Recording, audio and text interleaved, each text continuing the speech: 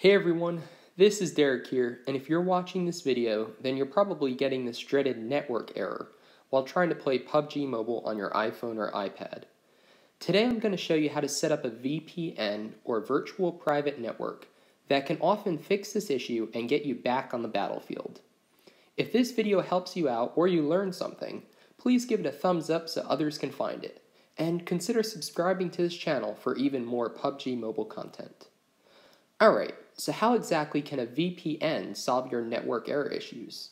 Well, the error in many cases is caused by issues with PUBG's mobile servers and how they interpret something called DNS, or Domain Name System. You can think of DNS kind of like a giant translator that converts the web addresses we're familiar with, like Google News or Facebook, into the numerical addresses networking equipment and servers work with. We care about this because a VPN changes what the PUBG Mobile servers see by acting as a middleman of sorts, whose job it is to take data from you and then pass it on to the PUBG Mobile servers.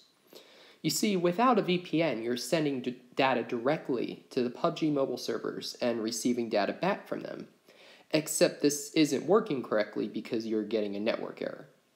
And with a VPN enabled, you send data to the VPN server, which works, and then the VPN server sends data to the PUBG Mobile servers, which also works, and then the reverse happens to get data back from the servers.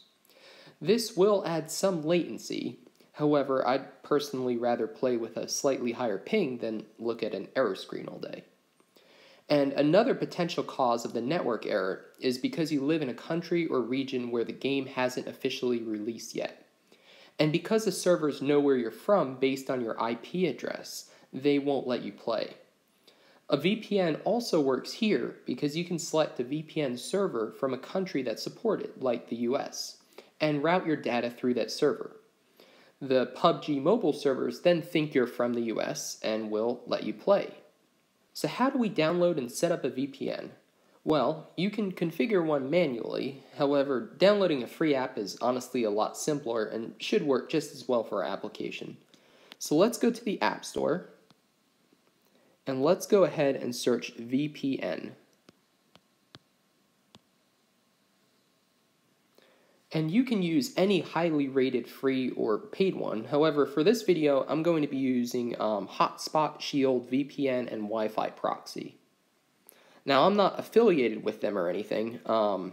It just looks like they have fewer one-star reviews than the other highly rated ones, and it's free. So let's go ahead and download that one now.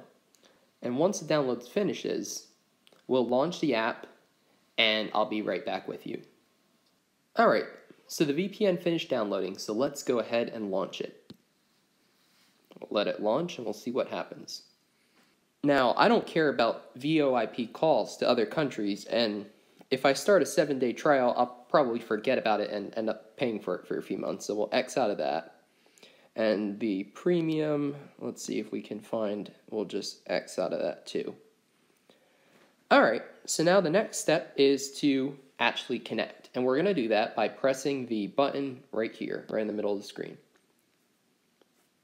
So some more information on how VPNs work, we'll X out of that. Now it says, would like to add VPN configurations. So you have to do this because this is going to access your settings to actually configure the VPN.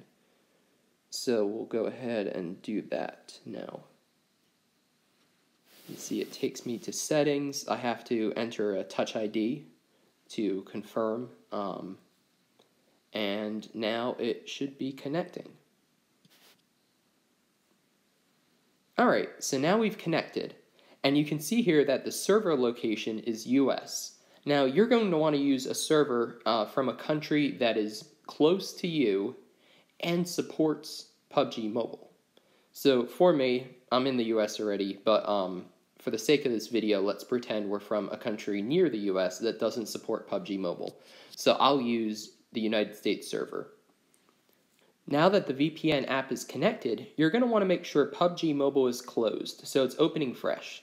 Now this probably isn't necessary, however, we'll do it just in case, as we don't want the program to get confused and error out because the connection changed. So let's go ahead here, and we will bring up the app switcher, and PUBG Mobile was running. So we'll go ahead and close it just like that. And now we'll go ahead and launch it again. Alright, assuming you can get into the game now, the last step is to make sure you're selecting a PUBG Mobile server that's closest to the VPN server you're connected to ensure latency is no higher than it needs to be. Now, because I'm on a US VPN, I'm going to also make sure that I'm connecting to the North America server, and you can see that's the one with the lower latency, so we'll go ahead and do that now. And like I said, depending on what country you're using a VPN server from, that's going to determine what server you're going to want to play on for the lowest latency. And that's basically it. Now, I know this won't solve the problem for everyone, however, I do hope it works for a good number of you. If the game still isn't working, then you'll most likely have to wait until it's updated to 0.4.0 or 0.5.0 for it to work properly, because that's going to be a major update that solves a lot of these issues. And for more details on that update, as well as a ton of other PUBG Mobile content and news and update stuff, be sure to check out my other videos and consider subscribing if you haven't already so you don't miss out on anything. So thanks for watching this quick video tutorial, and I hope to see you on the battlefield soon.